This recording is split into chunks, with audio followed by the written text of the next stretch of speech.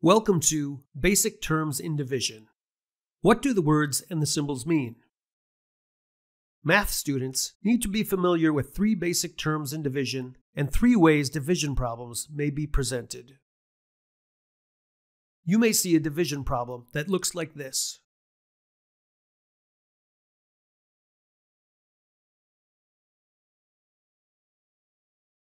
The term dividend indicates the number being divided.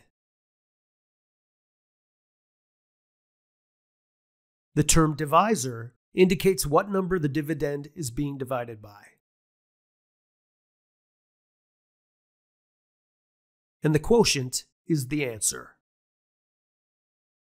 Here's a sample of a dividend, a divisor, and a quotient written with a division sign.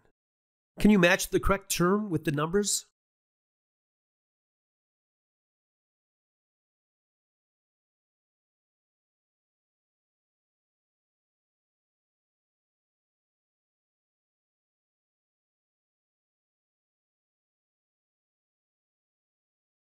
Another way a division problem may be presented is with a fraction bar.